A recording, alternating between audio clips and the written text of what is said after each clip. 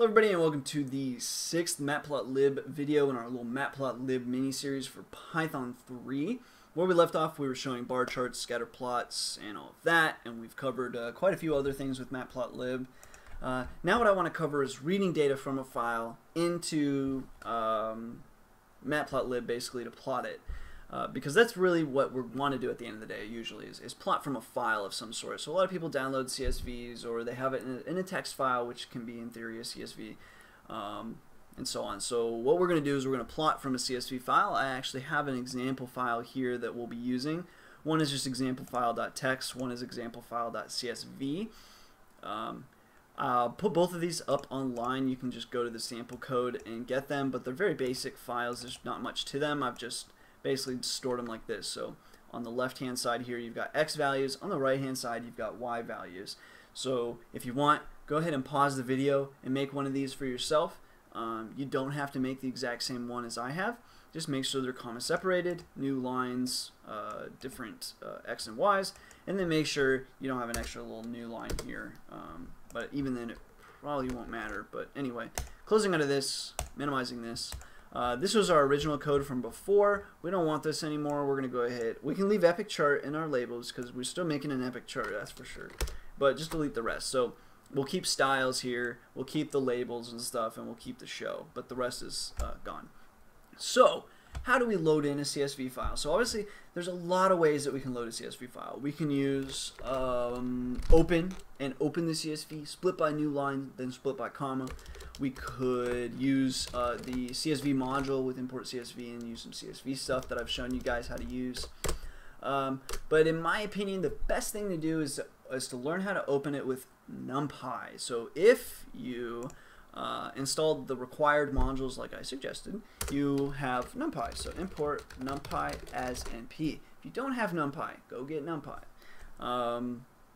Anyway, so get NumPy. Style that use, we'll keep that, blah, blah, blah. So now we're ready to use NumPy to load and use this NumPy function called load text. It's called load text, but you can load CSV files and stuff like that. It's not like you have to load a .txt file, okay? So we're also going to use some unpacking here. So we're going to say x comma y equals, and if you remember, I was showing you guys unpacking before when we covered tuples. And what it's going to do is unpack values that we're going to specify how they're separated here in a minute. And it's going to unpack the values into x and y for us. So xy equals np.loadText, np for NumPy. Load text is a function within NumPy. And then here we specify the parameters of this load text function. First parameter is going to be the file name. Well, I have mine called examplefile.txt. Then, comma, we want to unpack, because I just said we're trying to unpack these values into x and y. Otherwise, it will unpack the entire data set into one value, and it will actually unpack as a list of lists, so to speak. So we've got examplefile.txt, and then unpack needs to equal true. And then finally, you specify the limiter of the file, and in our case, it's a comma. In many people's cases, it might be a colon, a double colon. It might be a tab, a space, oops, can't type, space character, and so on. But in our case, it's a comma. So at this point, we've unpacked the values of x and y from our file, and in fact, you don't have to follow me here. I'm just going to show you guys real quick. Print x, print y, learn to type.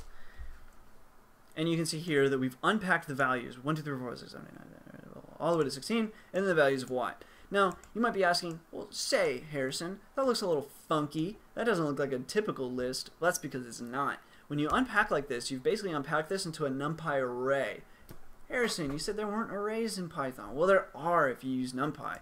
If you use Python, actually everything is a list, or a tuple, I suppose. But what you would think is you would call an array is actually just a Python list. But when you use NumPy, you can use arrays. And this gets very confusing later on because the things you thought you could do with a Python list, you try to do with a NumPy array, you can't do it. You've got to convert them out and then convert them back in. And converting out and back in is something that we'll actually be covering quite a bit of soon. So we're going to actually be covering sockets here in a little bit, and that's going to confuse a lot of people. But anyway, you have to understand that this is a different data type than a typical Python list. Anyway, moving on. We've unpacked it into X and Y's, and luckily for us, Matplotlib will handle a NumPy array, no problem. And then later on, we can do some NumPy functions on our NumPy arrays. So it's really good just to learn how to use NumPy, because later on you're probably going to be wanting it, so you might as well use NumPy for all that you can. Another great module to use to load in files is Pandas. I'm not sure, I don't think Pandas actually works on Python 3 yet. Last time I tried, I couldn't get it to work. I have an entire series on Pandas. I just don't think I want to release it just simply because it's in Python 2.7, but I think I probably will release it. But that's beside the point. We're not talking about that right now. Moving on. So we'll uncomment this stuff here, and now we're ready to use X and Y. So we can just show plt.plot x, y, save and run it, and we can see that we've plotted from our file. Now, just to show, I did have a copy of both example-file.txt and I haven't had it as a CSV. So I just want to show you guys that it works as through a CSV file as well. It just loads pretty much anything you pass through there. So close out of that, close out of that. And that's really it that I wanted to show you guys as far as basics of Matplotlib. I know I've said it a million times, I'll say it again. If you want to learn a lot more about Matplotlib, I've got a very large Matplotlib series that's just dedicated to all the stuff that you can do with Matplotlib, because you can do a whole lot of stuff. So there we've got live charting, multiple figures on the same plot. There's 2 ways to do stuff like that. Multiple figures on the same, I just keep saying that. Multiple subplots on the same figure. Organization like that, 3D charts, plotting on like maps, all that stuff. There's a whole bunch of stuff that you can do with Matplotlib. So if you're interested in learning more about that, check out that series. Anyway, that's going to conclude this series. Next topic we're going to be talking about is either, I can't remember if it's subprocess or threading, or no, we've already done threading. Subprocess or socket probably. I think it's subprocess. Anyway, stay tuned for that.